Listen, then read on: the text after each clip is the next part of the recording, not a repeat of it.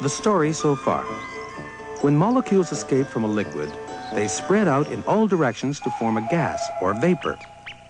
This process is called evaporation, the change of state from a liquid to a gas. When gas molecules are cooled, they go slower and crowd together more densely to form a liquid. This process is called condensation, the change of state from a gas to a liquid. And now, expansion and contraction. If you blow a balloon only partly full of air and leave it in the sun, it will get quite a bit bigger. If you take another balloon and blow it up as hard as you can, and then leave this balloon in the sun, it will very likely burst. Why? Why do balloons get bigger and sometimes even burst if they get hot? Because the air in a balloon, which is, of course, a gas, consists, like all gases, of molecules flying about in every direction. When you've got zillions of gas molecules doing this, they push quite hard against the inside of the balloon. That's why its skin is stretched so tight. When the sun makes the molecules hotter, they go faster, so they bounce harder and more often against the inside of the balloon. This pushes the balloon outwards and makes it bigger. Hot molecules take up more space than cold molecules. It's as if a lot of angry wasps were buzzing about inside the balloon. The hotter they become, the faster they buzz. And the further out they push the sides of the balloon. All of which boils down to saying that when a gas gets hot, it takes up more space. It expands. On the other hand, if you let a balloon get very cold, the reverse will happen. It will become quite a bit smaller. Because the colder the air molecules become, the slower they move.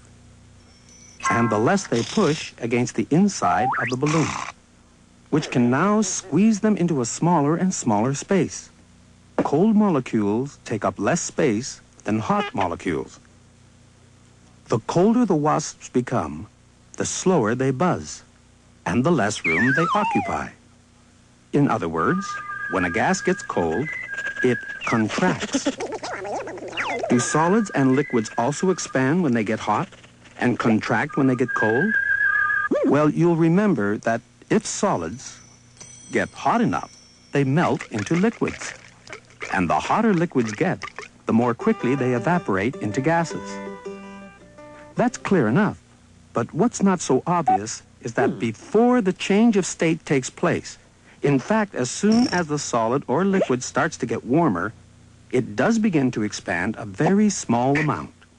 This is because the faster the molecules move, the further they pull apart from each other, both in a solid and in a liquid. That's why a space is always left at the top of bottles to allow for expansion in case their liquid contents should become too warm. A bottle should never be filled to the top, in fact, because if the liquid inside it gets too hot, there's even a danger of the bottle exploding.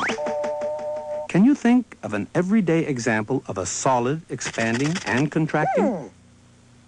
Well, what do you think causes that ka-thump, ka-thump noise when a car drives over a bridge?